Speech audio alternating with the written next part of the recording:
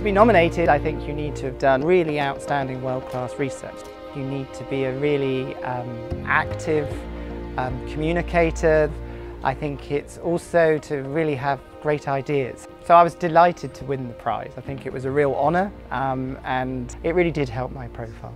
The work that I'd done during my postdoctoral period really brought us to a stage where we could identify all of the genetic changes in a given cancer sample. Now, we'd only done it in not even 10 patients at the time that I won the award, but you could see that this capability could extend to hundreds to thousands of patients with cancer. And indeed, that's what's come to happen. So I hope that I have lived up to the promise of being a future leader in cancer research. Since I won my Future Leaders Prize, I went on to be promoted to the Deputy Director of the Beatson Institute in Glasgow. I'm a co-lead of our CRUK Centre in Glasgow, and I've recently been made Interim Director of the Institute. So in terms of leading, my career has gone from strength to strength. I think the other thing that you want is for your science to continue to progress. You want people to want to come and work for you.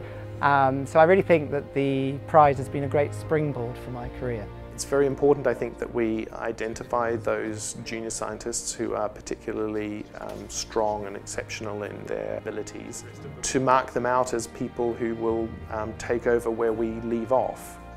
When we finish our careers, they'll be the next people to pick up the baton and continue to drive forward the agenda of cancer research.